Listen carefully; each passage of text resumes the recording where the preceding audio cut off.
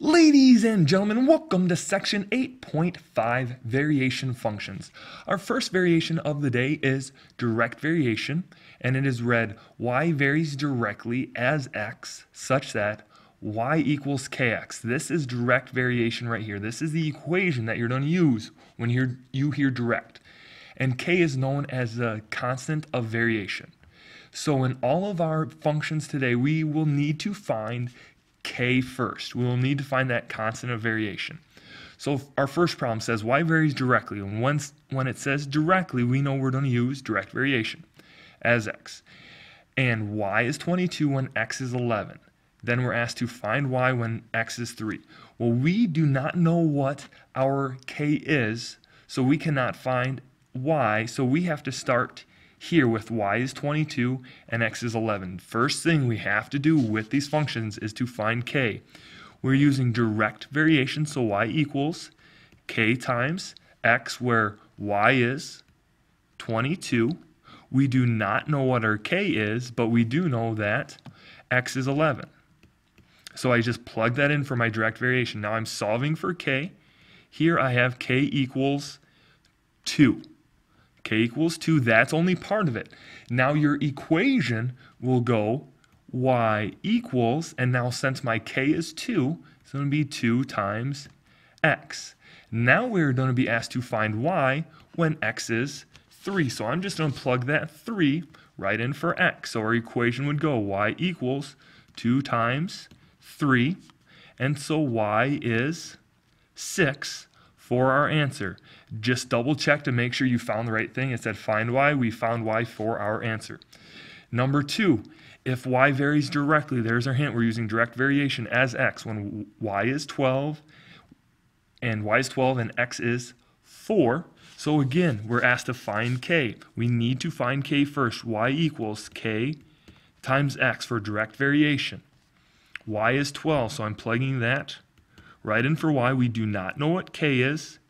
X is 4, so I plug that in. K is going to be 3 after you divide by 4. Now our equation, when we're asked to find x, is y equals 3 times x. Now we're asked to find x when y is 21. So now I don't know what x is, but I do know that y is 21 equals 3x. Divide by 3, we find that x equals 7 for our answer. And did we find the right thing? Yes, we did. This would be our direct variation equation, and this would be what our x is. Next variation is joint variation. Joint variation, y varies jointly, keyword jointly, as x and z such that y equals kxz. So all it is, it's the same exact thing as direct variation, except you're adding another variable.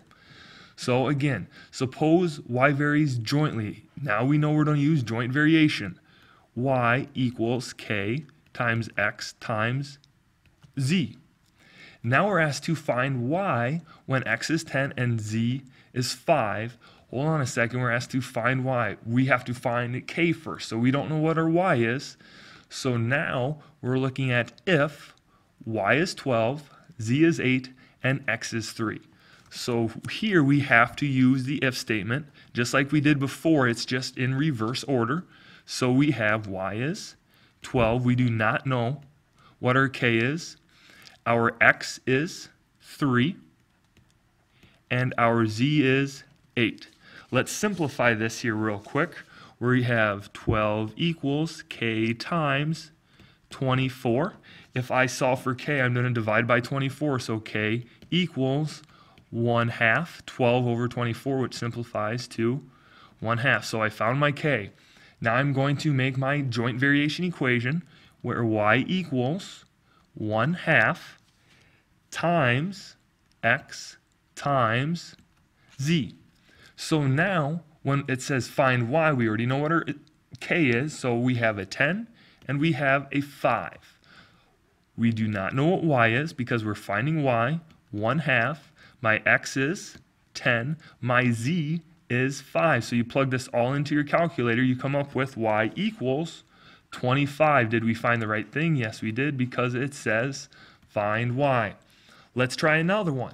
Now it says suppose r varies jointly. Jointly keyword we're going to use joint variation as v and t. Well, what does that mean? There's no y, x, and z in there, but it does say r, so it's going to be r now equals, still going to be k, and then now it varies as v and t instead of x and z. We're asked to find r when v is 2 and t is 8. If, so now we're going to plug in everything after the if statement. R is 80. V is 10. We do not know what k is, so I plug 10 in for v, and t is 4.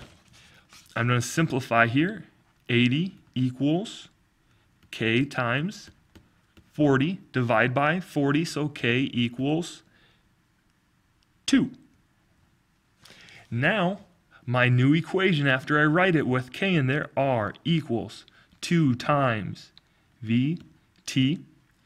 Now we can go ahead and find r when we have v is 2, t is 8. So we do not know what r is. 2 times v is 2 and t is 8. So now we have r equals 32, because if you plug it all in your calculator, you get r equals 32. Last variation of the day is inverse variation. Inverse variation, y varies inversely, keyword inversely, as x, such that. Now look here real close, ladies and gentlemen, because when it says inversely, x goes to the bottom. We now have a fraction, and that x goes on the bottom. So reading number 5, if y varies inversely, meaning we have to use inverse variation, as x and y equals 10 when x is 20, find x when y is 16. Well, we can't find anything yet because we don't know what our k is. So we have inverse variation where y equals k over x. Now we're going to plug our variables in where y equals 10 and x equals 20. So it's 10 equals k over 20. Now what do we do here to get k by itself? Put 10 over 1, cross multiply.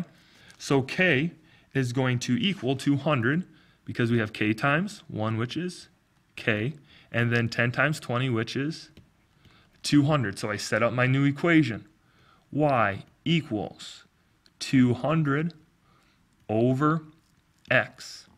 Now we are asked to find x when y is 16. So I plug in 16 for y. That equals 200 over x. Again, we have to cross multiply. Put 16 over 1. So we have 200 equals 16x. We divide by 16. That gives us 12.5 or 12.5 for our x. Did we find the right thing? Yes, we did, because it says find x. Now for number 6, it's a little bit different. It states that the length of the violin string varies inversely as the frequency of its vibrations. Well, now we have to set it up. We know it looks something like this. It says the length of the violin string.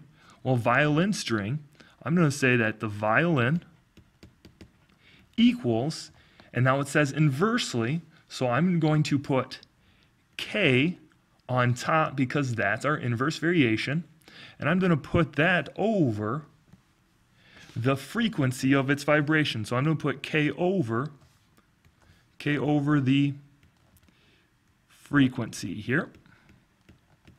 And now that you set up your inverse variation equation, we can just plug in everything that we have.